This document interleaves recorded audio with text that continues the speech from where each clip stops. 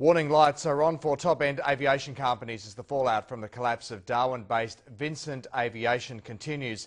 It's still not certain whether a downturn in the fly-in, fly-out work or the company's business model is to blame, but as many as 120 people are now out of a job.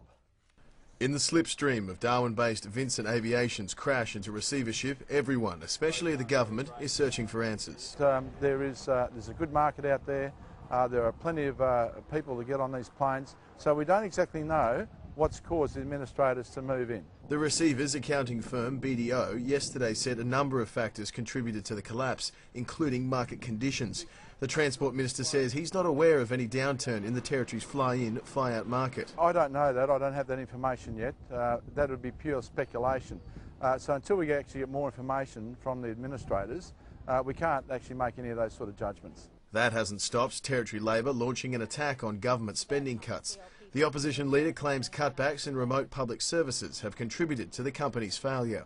No doubt the spotlight is on Vincent Aviation's own business model, but when you've got a reduction in public servants travelling, it's not going to help. There is some discrepancy over the number of exact jobs lost. The real figure is somewhere between 124 and 80, but what's for certain is there are several contracts that will need to be serviced, and it's not going to be just as simple as someone else swooping in to pick up the slack.